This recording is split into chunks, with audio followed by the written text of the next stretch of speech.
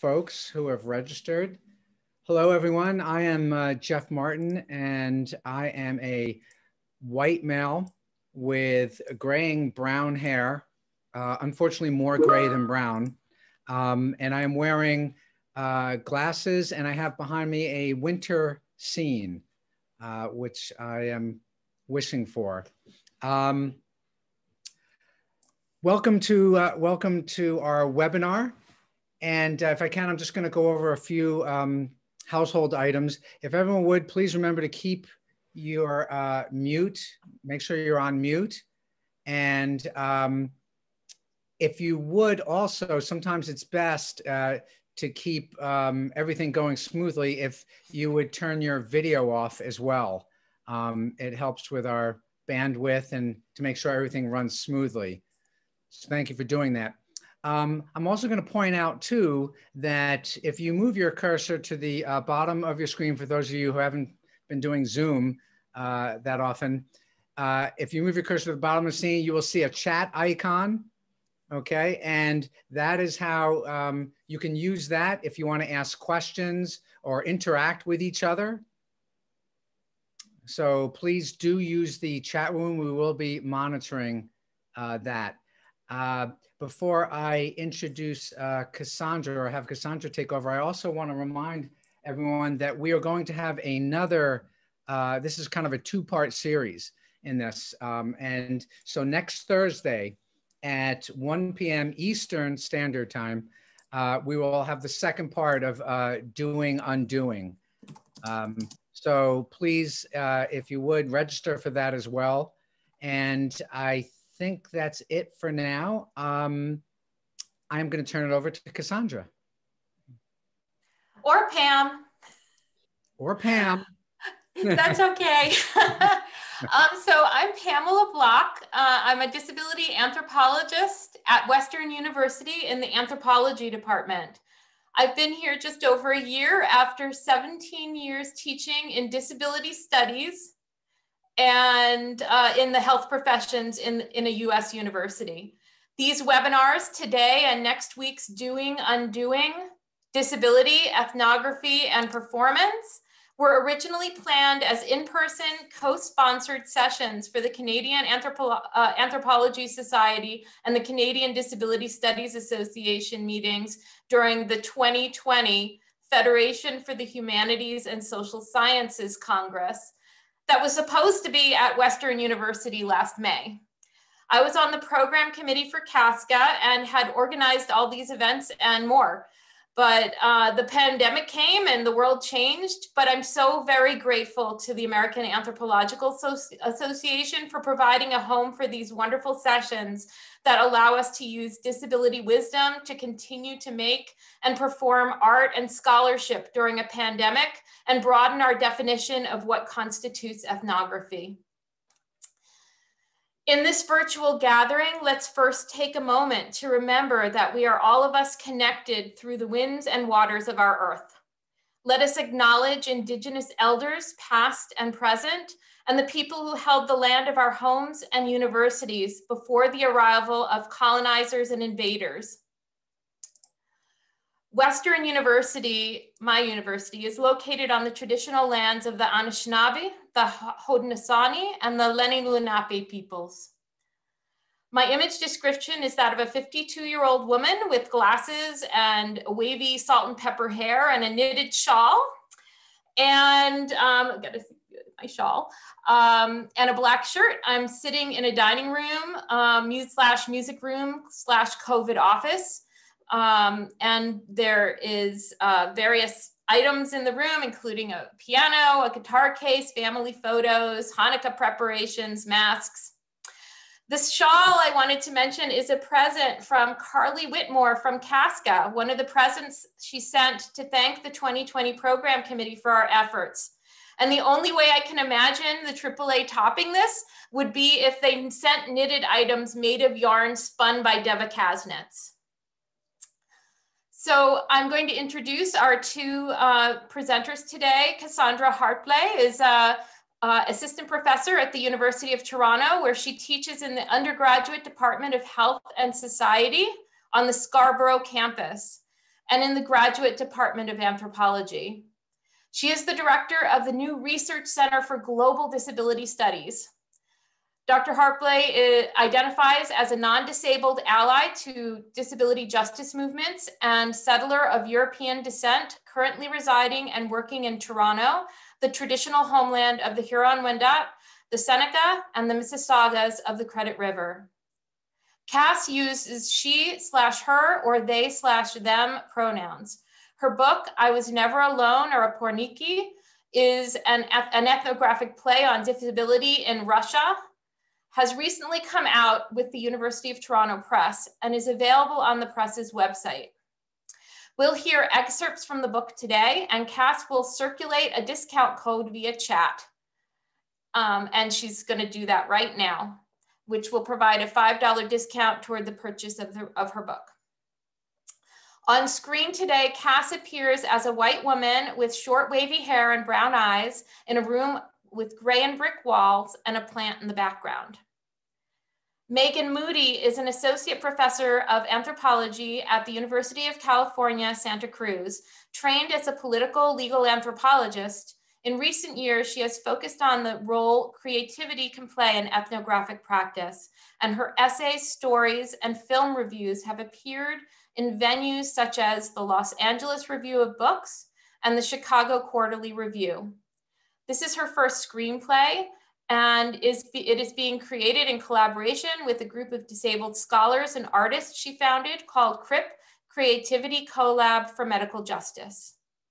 Her visual description: I am a white woman with dark hair and dark rimmed glasses. I have facial dystonia on the left side and an intermittent speech impediment, including stuttering and slurring as a result. I now pass the microphone and the camera over to Cassandra.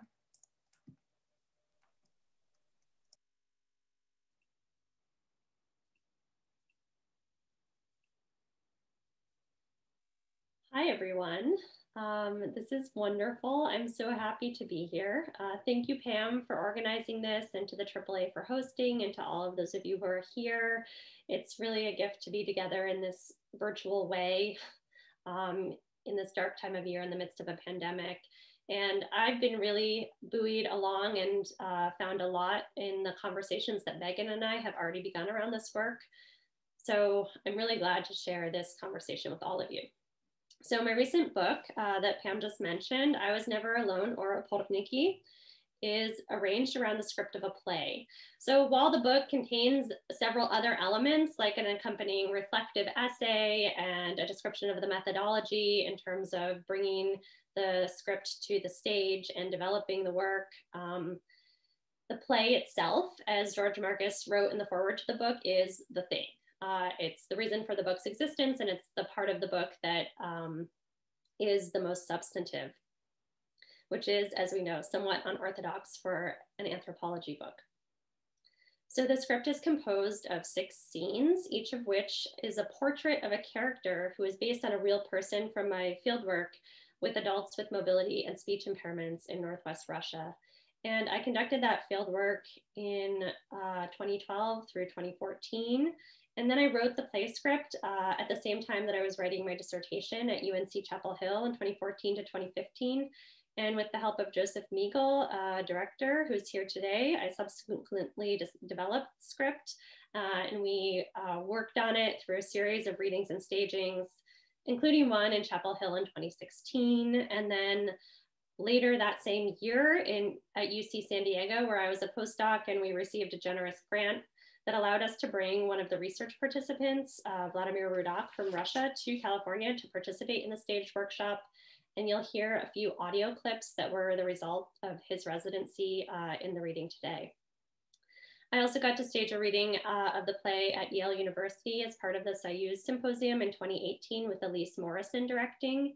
And each of these iterations was a totally unique collaborative process. And in the book, I reflect on the unique vulnerability that emerges in the process of staging an ethnographic play, and the kinds of insights as the ethnographer that I got to receive about my field site through the process of interpreting what my interlocutors had said, along with theatrical collaborators in the rehearsal space.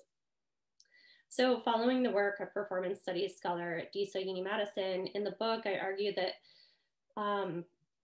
rather than any finished product or moment in the spotlight, the work that matters here is that development process. So I'll leave it here for now. If time allows later, I have a short excerpt from the book about the meaning of the work's title that I'll be glad to share with you if you're interested. But right now, I really want to share some performances of the script. So these performances will be excerpts adapted for the format and time of today's setting, which means that they're segments of longer scenes, and they're kind of not going to give you the full narrative arc of either scene or of the play as a whole, which is a 90-minute play altogether.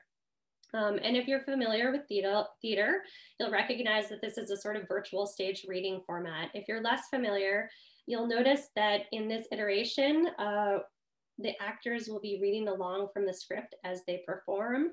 And this is a nice way for us to share a semi-rehearsed performance without the longer rehearsal work that goes into a full performance. And in some ways, I actually think it's apt for today's setting because our subject matter is collaborative scripts. The fact that the performances are partially read helps draw attention to the script itself that underlies the performance. And finally, I'll also point out that in this play and in the script, there's no ethnographer character. Rather, the audience plays the role of the interviewer. So as in many other documentary theater works, the characters will speak directly to all of you as if you were the one conducting the interview. And I give this warning because I've learned from past experience that ethnographers need a little content warning before they accidentally find themselves in the middle of someone else's fieldwork. So that's a little joke based on some fieldwork that some feedback that I got at the Yale performance when a room full of ethnographers were like, wow, I feel like I really was in your fieldwork.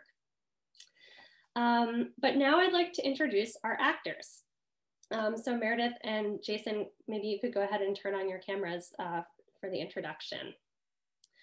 Meredith Kimple is here today to reprise the role of Anya, which she also played during the staged reading of I Was Never Alone at UNC Chapel Hill.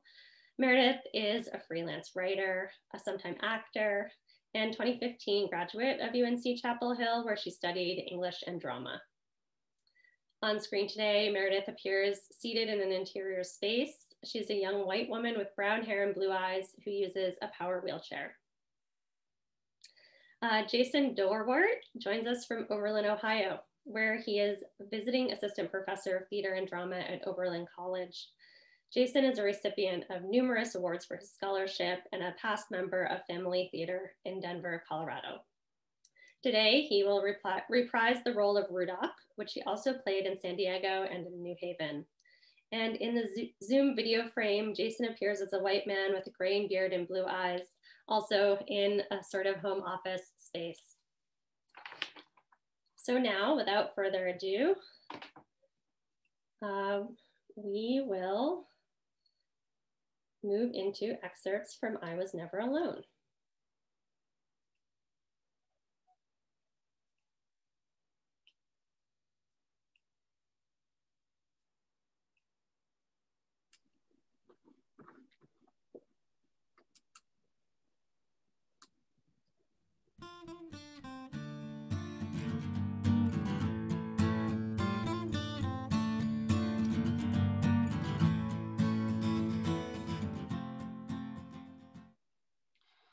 Only have a few minutes, and then we have to start our sound check. If we don't do it properly, the horns always drown out my vocals.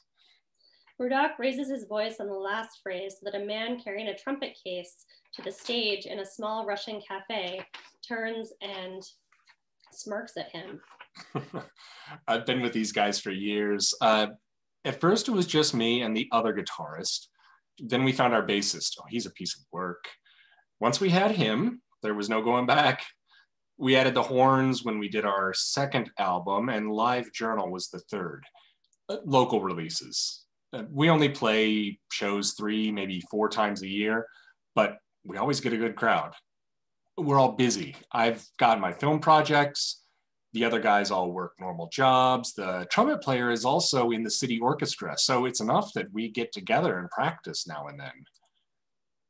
Usually they come to me, or some of the guys come pick me up and carry me out to one of their cars.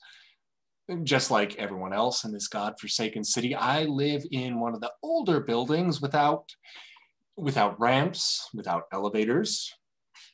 A couple of flights of concrete steps between me and the rest of the world. So if you want to talk about disability access, I can tell you plenty about inaccess. So you want to talk about disability access in our city. You heard the case at the train station. The trains have these new accessible cars, fully renovated, European style, state of the art. But do you think you can get to the platform in a wheelchair? Forget it. 2 flights of long steps. And they have these new tickets, reduced fares with your disability status card. But in order to buy one of these tickets, you need to present your card in person to the ticket agent in the ticket hall. And where do you think they put the new ticket hall? At the end of the platform, totally inaccessible from the street. 2 flights of granite steps. So as long as you have a wheelchair that can also fly, you'll have a great experience on Russian trains. So Svetlana and the gang, we got together and we wrote a letter to Moscow. And then we wrote an official complaint. And eventually, 7 months, a year later, we finally get a response from whatever official office in the city government. The train station will be made fully accessible for the disabled in the course of the next scheduled renovation. That was a year ago. So what do you think has happened since then? Nothing. The reconstruction is scheduled to take place 2 years from now. Therefore, until that time, everything is frozen. But actually, nothing will happen. I wouldn't even be surprised if nothing happens in 2 years. But at least at the train station, there are porters hanging around and people carrying suitcases, and they'll carry you up if you ask. What's worse is all of these storefronts.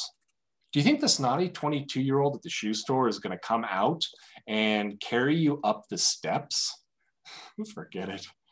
Half the places have no accessibility elements at all, just steps. And then the other half are building these totally useless ramps that have no relationship to reality. Why? Why are they cropping up, eh? Because, well, first of all, the people who are building these ramps, they're not doing this so that, they're doing it so that the ramp existed. You know, so if someone asks them, do you have a ramp? Like if someone asks, not a person with a disability, but a person, let's say from some kind of committee or something like that. Someone or other comes with a clipboard and whatever documents, and they'll put a check mark. That's it. Access for the disabled is accounted for. I don't know about other countries, but in Russia, when it comes to building ramps and entranceways, they don't ask us to be consultants. No one who is a representative of organizations that work with people with mobility impairments or people who are wheelchair users themselves. They create ramps that seem like, to them, what a ramp should be. They forget to install handrails, or they make a really steep incline, like, or the ramp is just leaning up against a wall even. This way of doing things, it's every man for himself. And these people think that it'll never happen to them, so that you're sitting in a wheelchair, that's obvious. It's how it's somehow supposed to be, but it's not something that ever could happen to me. Yeah. Never. Not to him, or any of his family members. So I bring it up and people wave their hands and say, well, Nothing is equipped around here. Take a look around. There's nothing comfortable about living in a block of Soviet concrete in the frozen north. Who cares if you're in a wheelchair or not? So the same guys who are doing all of this, building these useless ramps, they're suffering too. So if there's no way to do it cheaply, to save a little money, then it seems to them that no one's ever going to show up and demand a working ramp. The bassist and trumpet player cross, each with another amp, and begin setting things down around the stage, plugging in cables. They confer for a second, then look to Rudak. Hey Rudak, what's the story with the set list? What are you asking me now, pal? Can't you see I'm doing an interview? We put the paper in the guitar case. Okay, look. But look, I know that this is a problem in other countries too, not just in Russia. I was in Germany when we pulled up to the bus station in the van. Someone had taken the handicap space, just pulled in there, a regular car with no sticker. So it's not just in Russia, but you know, that's how people are. Your average guy wants things to be convenient for himself, not for people with disabilities. And sometimes even he'll hold it against you. Ugh, come on. But if we were to trade lives and he had to live life in a wheelchair, well, then he'd see what's so good about accessibility. But no one wants to trade places. But they also don't want to do anything to make life easier for the guy in a wheelchair. No one cares about this problem except for the few of us that have to deal with it. Unless they're helping, pitying us poor, helpless cripples. Russia. Russia! I can get kind of romantic about it though. Our motherland. Have you heard our song? The one about Japan. Oh, it goes like this. We'll play it later on. А мне бы хлеба черного, кваса, жил бы счастливо. Я говорил ей, не жужжи, давай в Россию убежим. Будем жить в Петрозаводске в моей двухкомнатной квартире с твоим подделанным паспортом. Portrait 6, Anya. In this scene, Anya will be performed by Meredith, and her housemate, who also performs personal care duties, will be read by the narrator. Now into the scene. Lights come up on Anya's scene. Anya's apartment is newly renovated with textured wallpaper and a new refrigerator with a small collection of magnets. There's a kitchen table with a large bowl filled with mandarin oranges and packets of cookies. Anya comes in directing her electric wheelchair with a small joystick. She's 35 and has neatly styled bobbed hair with bangs and is wearing lightly applied feminine makeup and delicate gold jewelry. The back of her wheelchair includes a high headrest, and she sometimes leans her head against it as if saving muscle strength in her neck for later. Anya turns in her chair to face the audience as if greeting a guest who has just come in. So how do you like my new apartment? Feels like it's been a long time coming. This is the common room. There's no furniture yet, but I'm getting a sofa probably. And then I'll also put like a bunch of folding chairs and something like an easel with paper or a whiteboard in here. So I'll be able to host group work sessions and individual therapy here. I've got a home office. Can you believe it? So like I said, I've been trying for ages to figure out how to do private practice on the side. I want to do counseling for everyone, people with disabilities and also people who are just normal, and group sessions too. Why should I have separate groups? Oh, moving here is good. Before, in my parents' apartment, I had my own room, but I had the idea to live on my own. Like it was growing inside of me for a long time. And then it sort of crashed over me like a wave. It just flooded over me in one moment. I was sitting in the kitchen in my parents' apartment with this one girl. She had come from Luhi in this tiny village way up north, and she lived with us for a while. But then with my nephews, it got to be too much, so she moved out. But we liked each other, and she had come to visit me. And she and I were talking. She's saying that she has to move somewhere, but she doesn't make much money, and it's scary to move, to rent an apartment and everything. And I'm sitting there and saying to her, listen, like, do you think it would be possible for us to live together? And I sort of inserted my own interests because I can't live alone, you know? Well, so, and she, like, her eyes lit up. Let's do it, I'm in. So I got her out of Luhi. And she lived here while we were doing the renovation in the middle of the mess. What a disaster. Well, so basically I renovated these rooms little by little, and then my friends decided to wallpaper for me.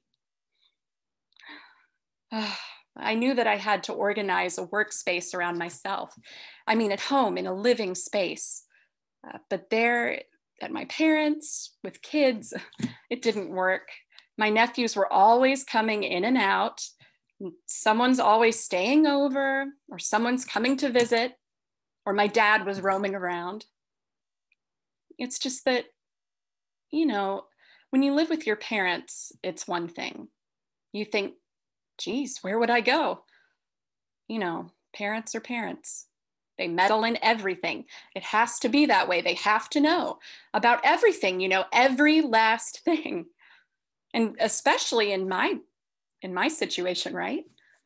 I mean, shit, without my mom, I can't even put my underwear on or do the things I want to do ultimately. Why did you put those ones on? Why didn't you put these ones on? Well, I don't want to wear those. I wanted these ones. So it's good to be here. Well, and like the renovation took 2 months, and everything was ready somewhere around the end of February, and it was ready to go. I could have moved in already, but then I had these long, tortured conversations with my dad. He wouldn't talk to me for 2 weeks. Basically, he didn't talk to me at all. He basically didn't talk to me at all. And then shit hit the fan. I don't remember what it was about. He just started acting like a jerk, you know.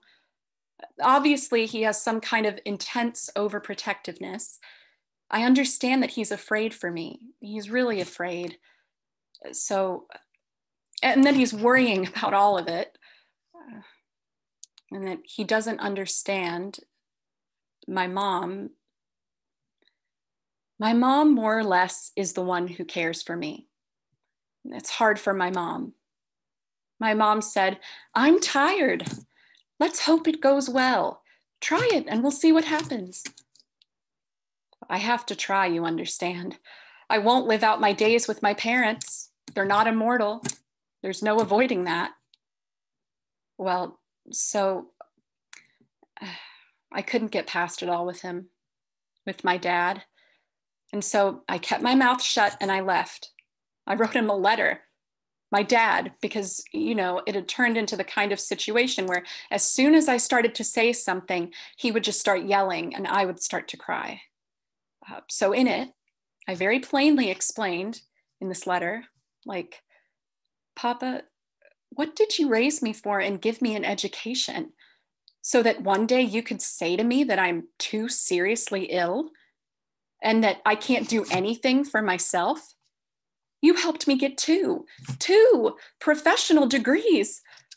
So what for? So that they could hang out on the shelf? I want to do something, to change things somehow with my own means. And while you are opposed to it, you could be helping me to stand on my own 2 feet. I just think about my friend. Her mother died in 2 months, if you can imagine. Her mom died. So she was healthy, and then bam, that's it. No mom. And the girl was like, she was in my situation, pretty much the same, you know. She's 35 also. And what happened? She was left with no one. She didn't have anyone at all. They were in a hurry to find someone there who would care for her and everything. Is that how things should be? I don't want that. Or worse, an institution.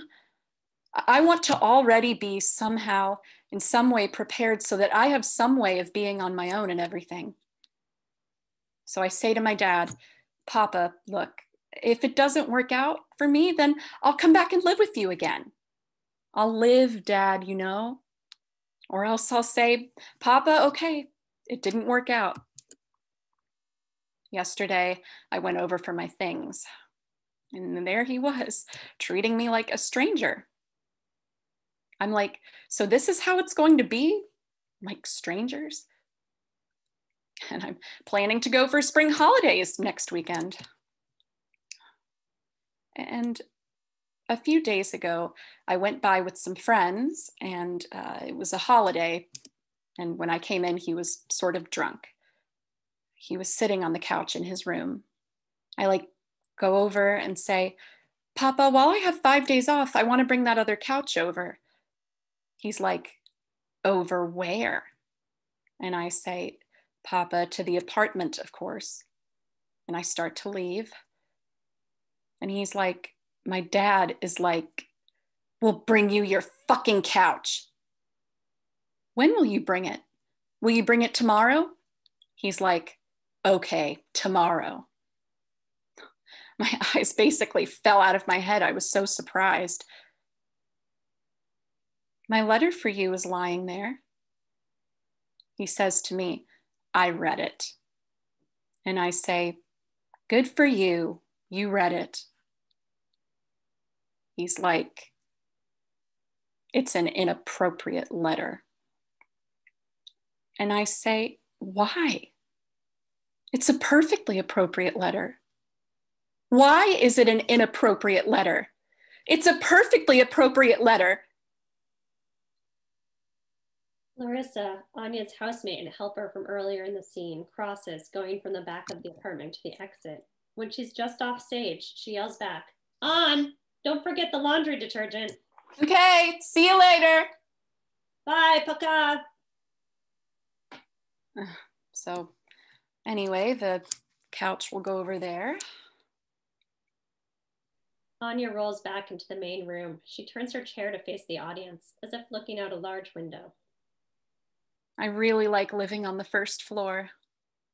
I can see everything from the window. And I have a ramp at the front stoop. They already built it for me. I just have to get down the one set of stairs and then off I go. And I'm thinking about putting in a separate entrance right here through the balcony. You know, building a whole new entrance, a ramp with no stairs. I guess I have to write to the ministry and request that they build it for me. An adapted exit, an accessible exit, some kind of form or declaration, maybe an inspection. I don't know what, but why not? I may as well try, even if it takes forever. Yeah, that'll be good. Imagine, I'll be sitting here like me, but 85 years old, just like I'm sitting here now. Fucking hell. They'll come and say, Anna Alexeyevna, we have built a ramp for you. Well, thank you very much.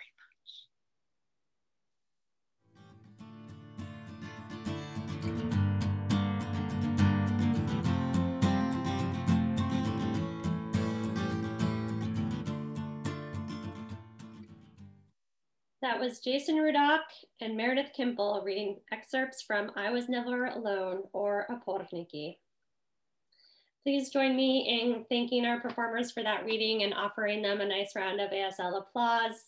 That was so wonderful. Jason and Meredith, I'm so grateful for all that you bring to these roles and for joining us for today's event. So I'm going to pass this on now to Megan Moodie, who will share from her work. And just let you all know that we will be having a talk back session in a separate Zoom room after this event, which I'll share in the chat now. Hello, I'm Megan Moodie from UC Santa Cruz, and I live and work on the traditional unceded lands of the Uyupi tribe of the Awawas Nation, today represented by the Amamutsun tribal band, who are descendants of the people taken into missions Santa Cruz and San Juan Bautista.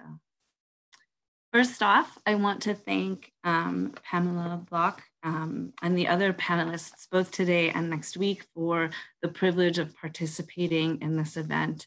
I'm especially grateful to Cassandra, whose conversation and encouragement have already played a very formative role in this new project. I also want to thank the American Anthropological Association for marking the 30th anniversary of the Americans with Disabilities Act, which was this year. I think oddly, because of the pandemic, has perhaps not received the conversation that it should. My most heartfelt thanks go to Cynthia Cruz, who directed the scenes that I'll be sharing today and who took a huge leap of faith in taking on this project. And I still can't believe that I got to work with such with a team of immensely talented actors that bring this script to life. So I want to thank Birgit Hupuk, Toma Brashovanu, Catalina Florescu, Marina Selinder, and Ken Bolden. We very much hope that you'll join us for discussion. The link will be in the chat.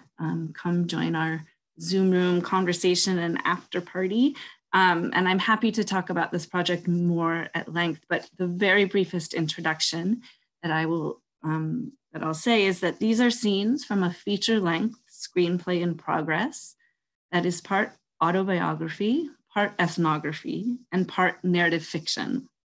The script and pieces of the recording that we created today will go on and be used in collaborative focus groups with other disabled women across the country, whose input will become an important contribution to the ongoing writing process. So I am the scriptwriter on the project, and it certainly draws from my own life, but the hope is that this story is not singular, but rather brings to light the struggles and the humor and the rich, complicated relationships of millions of women who live with undiagnosed or difficult to diagnose chronic illness and pain. My email will also be in the chat if you can't join us afterwards and you'd like to ask any questions or make any comments. And with that, I will try this very complicated screen sharing thing.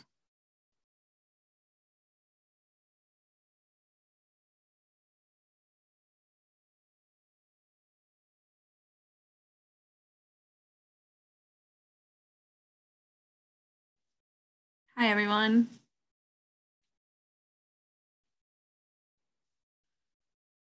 I guess I'm just gonna call us back together to just share a moment if you wanna even turn on your cameras so we can just all say hi.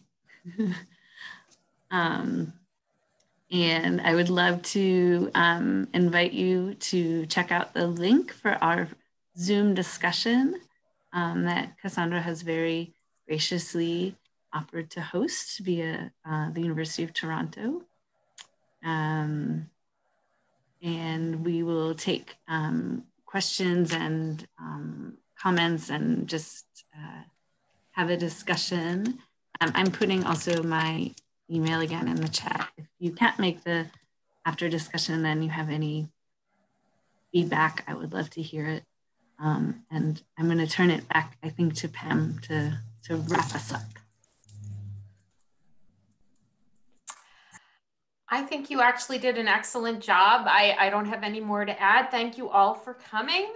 It was great to have such a wonderful, large community of participants. And I hope to see some of you in Cassandra's Zoom space soon.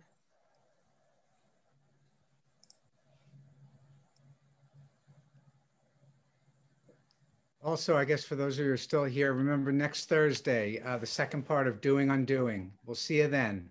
Thanks all.